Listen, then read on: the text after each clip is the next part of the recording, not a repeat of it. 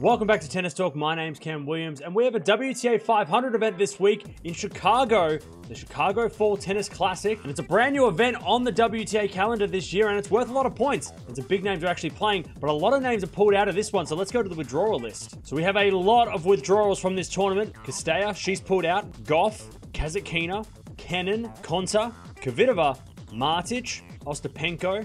Pliskova's pulled out of this one as well. Risk, Sabalenka, the world number 2, she's also out. Sakari and Vesnina is also out of this one. So a long list of withdrawals. Starting at the top of the draw now, and we have 16 seeds in this one, with the top 8 seeds getting a bye in the first round. Svitolina, she is the top seed in this one, and she gets a bye in the first round. She awaits the winner of Anisimova and Golubic, who are going at it in the first round. Then we got a battle of the Ukrainians with the qualifier Kozlova versus Koschak in the first round. Winner of that match will take on either Ruse or the number 15 seed Georgie in the second round. Then we got the number 9 seed Pegula taking on the qualifier Frech. Winner of that match takes on either Pekovic or the lucky loser Govetsova, who are going at it in the first round. Then we got the wild card Kim Clijsters. She is back in action the first time in a year, and her third comeback as well. So Kim Clijsters back in action, and she takes on a fellow veteran in Shea in the first round. Very tough first round there for Kim. Winner of that match takes on the number 6 seed Jabeur in the second round. So players to watch out for. Got to watch out for the number 1 seed Svitolina. Starting to come good in the second half of the year. Made the bronze medal match and won the bronze medal at the Olympics. And also just made the quarterfinals of the US Open. So she's starting to get into a little bit of form. Also keep an eye on Jabeur as well, who's having a really good year. Career best season for her. And you've got to keep an eye on Kim Clijsters. And really fun match against Shea in the first round. So let's see if Clijsters can turn back the clock in Chicago. Going to the second quarter of the draw now, I've got Bencic, the number 3 seed. She gets a bye in the first round. She'll take on the winner of either the qualifier Inglis or the wild card Dolhide, who are going at it in the first round. Then we got Serrano versus Martin Kova. Winner of that match takes on either Stevens or the number 13 seed Zedenshek in the second round. Then we got the number 12 seed Kudermetova taking on the qualifier Kalinskaya. Battle of the Russians in that first round. Winner of that match takes on either Davis or the qualifier from Brazil Maia in the second round. Then we got Sasnovich versus Keys. Winner of that match takes on the number 5 seed Rybakina in the second round. So players to watch out for. Definitely got to watch out for the 2 big seeds. Bencic, the gold medalist at the Olympics.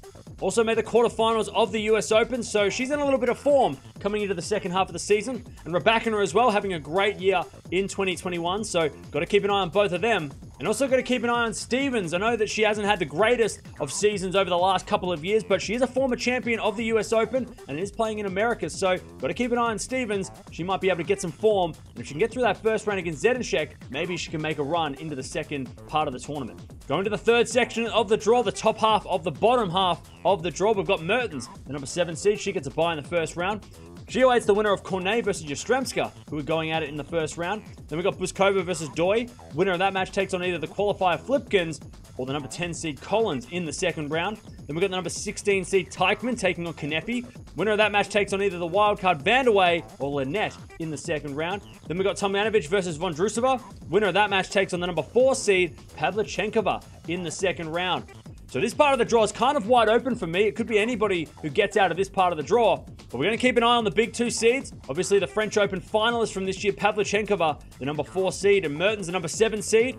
Who's not too bad on the hard court. She's had mixed results throughout the season, but she doesn't mind playing on the hard courts. And also got to keep an eye on Teichmann. She had a great season just before the US Open. Didn't really do amazing at the US Open itself, but she was really playing into some form just before the US Open in the big tournaments there. So watch out for Teichmann. This is a tournament that maybe she can make a run, especially in this part of the draw where anybody is going to get through. I'm going to the bottom section of the draw now. This is probably the most stacked part of the draw if we're talking about names. Andreescu, she gets a bye in the first round. She comes in as the number 8 seed in this one. She'll await the winner of the qualifier Cabrera or Rogers, who are playing in the first round.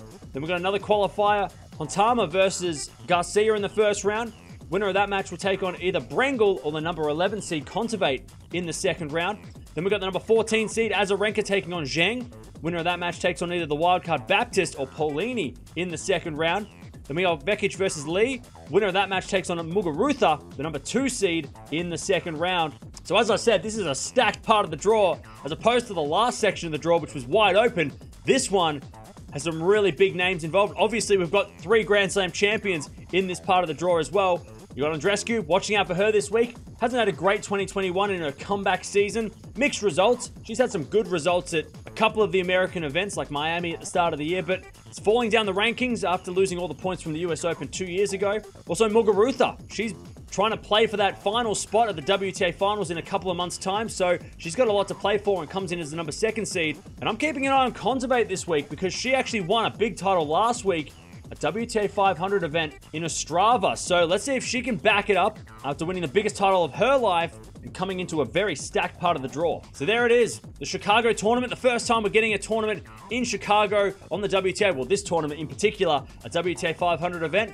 And we've got some big names involved. Some names are pulled out, which would have made it much, much bigger with Sabalenka and those kind of players. But we've still got Svitolina, we've still got Muguruza on Drescu. We've got massive names playing in this one. Who do you think's going to win this one? Let me know down in the comments below because it's very wide open and we all know that WTA, anybody can win anything at any time. Doesn't matter what your ranking is, but this event's got some big names and I'm expecting the big names to do well here. So having a look at the draw, and I'm going to go with Bencic to win this one. I feel like she's had a pretty good couple of months and she's in a pretty good part of the draw as well. No real threats until the quarterfinals where she'll probably play against Rybakina. So I'm going to go with Bencic. I think that, winning the gold medal a couple of months ago and also having a good run at the US Open, also played a tournament a couple of weeks ago, having a pretty decent run there. So I'm going to go with Bencic to win this one. Again, let me know down in the comments below, who do you think is going to win this one? So a new WTA 500 event in Chicago. There's some big names playing.